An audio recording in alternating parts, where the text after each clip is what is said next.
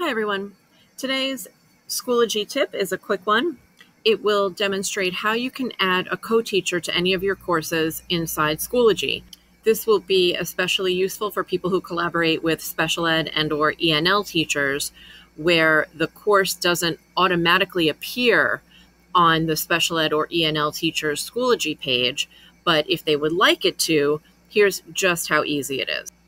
So you'll simply tap the course where you would like to add a co-teacher. And from the list at the left, you're going to tap the word Members and choose the Add Members button at the top. In the search box, you can simply start typing the last name of the person you would like to add as your co-teacher. Hit Enter. You'll get a couple of options. I'm going to select the one that looks like it's probably correct. And once it's highlighted green with a little check mark, I can click Add Members at the bottom. Now that Ms. Sumter has been added to my practice class, she's going to love this, I am going to slide over to the gear next to her name. Whoops, wrong person.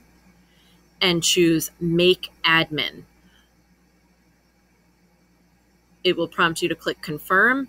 And once you do, I'm going to cancel it for now. Once you do, both you and your co-teacher will have that little badge indicating that you're an admin. That's Schoology's terminology for being the instructor of the course. It's just that simple. Any questions? You know where to find me.